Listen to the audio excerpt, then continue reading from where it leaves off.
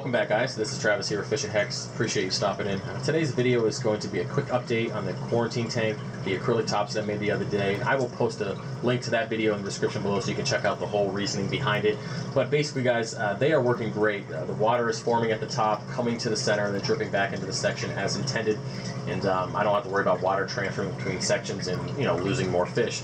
Now, unfortunately, it took 3 fish to die before I figured it out, but I'm glad that I did. At least for future quarantine, we have it under wraps now. So as for this, for individual sections here, the left section is going to be empty until the everybody's out of this quarantine system, and then I can do a thorough cleaning, break it down, and then pretty much start over. The middle section there has the melanurus wrasse and the 2 pipefish.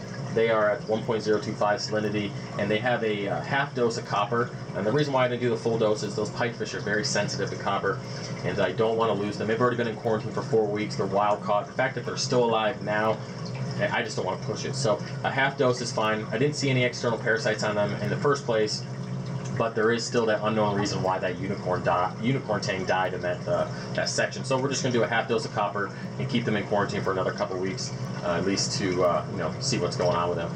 As for the right section with the sailfin tang, good old boy's been in there for 8.5, 9 weeks now.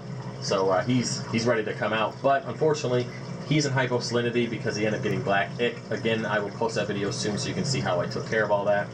And he is at the full dose of copper right now, and he's going to be in there for about 2.5, 3 weeks. Then we will put some carbon on the system, get some of the copper out, do a nice water change, and then we will slowly bring the salinity up to 1.025.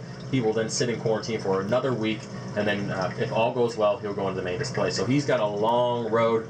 He's already gone a long time, so he's just got a little bit left to go before he's out of his long, extended quarantine, just like the hippo tang was. But this is the only way you can ensure that he's not going to infect the main display and that he is going to be healthy. So it is what it is. Now, as for the tanks in the frag system, they are all doing pretty good. They're eating like horses. There's a little bit of aggression between the yellow tang, kind of beating up the naso tang a little bit, but there isn't any marks, and there's no missing fins or anything like that. I think it's just normal tang aggression. They're just ass beating each other, whatever you want to call it, tail lashing. But they seem to be doing well. They're picking up the algae around the corals and stuff like that.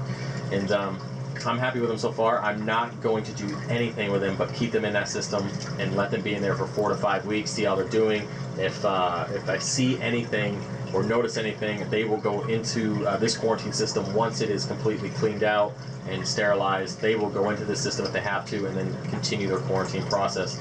But right now they're good, so I'm just going to keep my fingers crossed and hope that everybody's doing well, and then they can go into the main display without any issues.